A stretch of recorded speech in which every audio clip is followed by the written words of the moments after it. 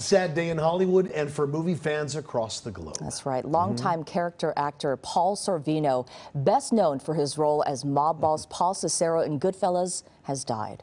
CBS 2 entertainment reporter Suzanne Marques is here now with a look back at Sorvino's long acting career. Suzanne. Juan and Susie, it's a heart-rending day. It's sad, but it's fun to look back at all of his memories. Paul Sorvino also often played a quiet yet intimidating tough guy. He was the son of Italian immigrants, taught us all how to properly slice garlic. In real life, he was absolutely lovely. I interviewed him multiple times over the years, most memorably when he stood up for his daughter, actress Marques Sorvino, when it was revealed Harvey Weinstein blocked her from acting roles even after she won an Oscar. His death also comes 2 months after the passing of his Goodfellas co-star Ray Liotta. I'm not talking about what you did inside. Paul Sorvino was unforgettable in his role as Paul "Paulie" Cicero in Martin Scorsese's Goodfellas. Why do you think Kissinger is taping all your calls? He played Henry Kissinger in director Oliver Stone's 1995 film Nixon. He played the quintessential tough guy. Unlike his characters, Paul Sorvino didn't mince words. For example, in 2018, when Golden Globe attendees wore black to support the Me Too movement, I interviewed him in Beverly Hills days before the Oscars. I'm an old-timer. I don't think that these shows should be turned into platforms for political statements. It's not that it wasn't important to him. It's that he wanted action, a seismic shift in Hollywood culture. Reprehensible beyond description that women have been treated in this manner.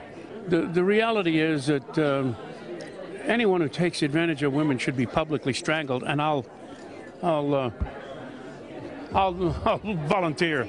In 1995, his daughter Marques Sorvino won the Best Supporting Actress Golden Globe and the Oscar and dedicated her Academy Award to her father. When you give me this award, you honor my father, Paul Sorvino, who has taught me everything I know about acting. I love you very much, Dad. The tough guy exterior melted away. He was a puddle of tears. Normally, her career would have skyrocketed. Instead, she disappeared. It was later revealed that now disgraced studio head Harvey Weinstein blackballed her from Hollywood after she refused his advances. She's a great actress, one of the greatest actresses in the world.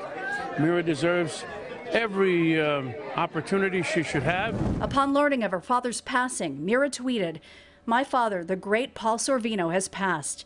My heart is rent asunder. A life of love and joy and wisdom with him is over. And he was the most wonderful father. I love him so much. I'm sending you love in the stars, Dad, as you ascend." Oh, the ultimate daddy's girl. We've lost so many great actors who played tough guy roles. Tony Sirico, who played another Paulie in The Sopranos, of course, and Paul Sorvino's co-star in The Gambler, James Caan. Paul Sorvino was 83, and Juan and Susie, you could tell what a big heart he has, right? He can act like he's going to put a hit on somebody and then cry the next second. Hey, 83 years old, lived a great life, and like you said, so much absolutely. fun looking back at some of his classic What roles. a career he had. Suzanne. Yeah, we have Mira, and her Exactly. roles have started to come back clearly since Harvey was put away in prison, of course. I hope we see more of her. Thank you, guys. Suzanne, thank you.